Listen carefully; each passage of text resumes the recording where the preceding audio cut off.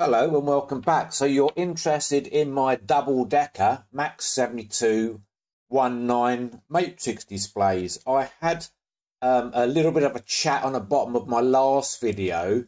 A guy was saying, how do I use zones? So I've altered the code, but I've had to use this online simulator to be able to do it because I haven't got any more screens left. So the code I've had to amend slightly, but I'm going to go through this amended code and it will become clear exactly what I've done. Now, I haven't adjusted the code much. I've just got the zones working. So let's get on with the double-decker matrix code. So this is all the same at the beginning. And I've had to take out this config statement. So I'm not sure if I'm going to post this code or not because I can't test it actually on live matrix screens because I haven't got them. But there's not much to adjust on the previous code. Anyway, just bear with me. We'll go through the code. So this is all the same here. This is all the same. I've changed the buzzer pin, but that's not essential because you're really worried about the matrix screens working. This is all the same. This is all the same. This is all the same. So where I've changed something major, I've added big spaces in the code. So now we've defined 2 zones, and now we've got 8 matrices. We only had 4 before.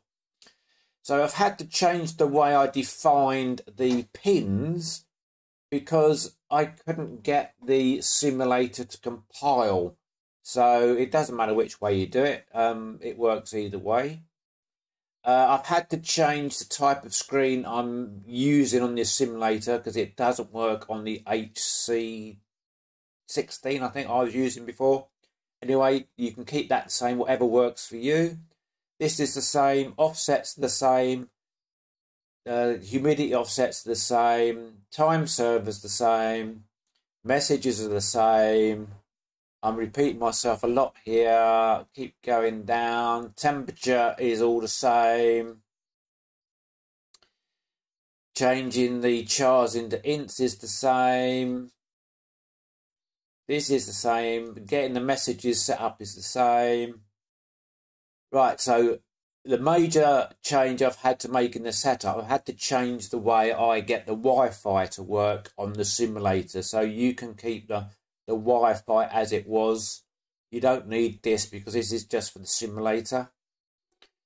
Time zones is the same.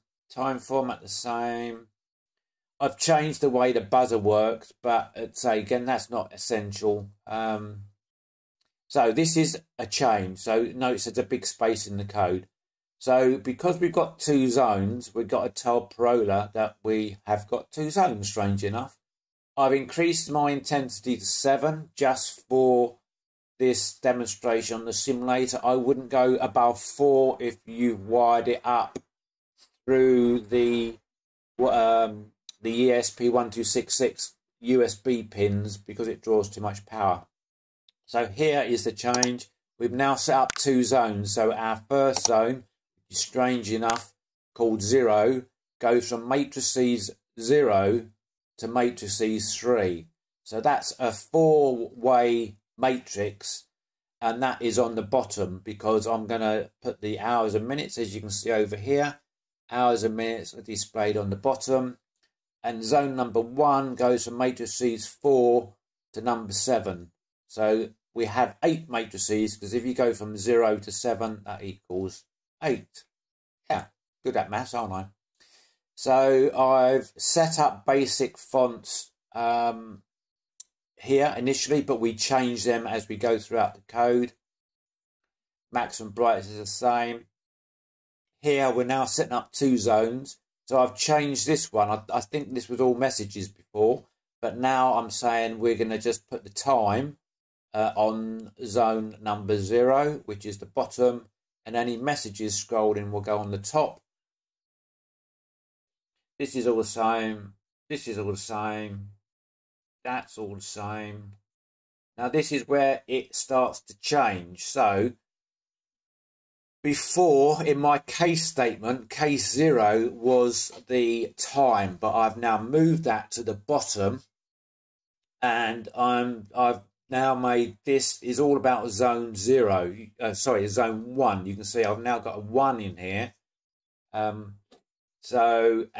in all the case statements, there's also a 1 here and a 1 here, because everything in these case statements is to do with zone 1, which is the top 4-way matrix. So I've left the code the same, so what it scrolls is the same, to try not to change the code too much, so you can follow along. Now if you're watching the matrix over here, you may want to change some of the messages, because it's pointless having a scrolling message coming across the top, which includes the time, because the time is now constantly showing on the bottom. So here's one showing that hours, minutes and seconds. Now that's pointless because you've got it down here.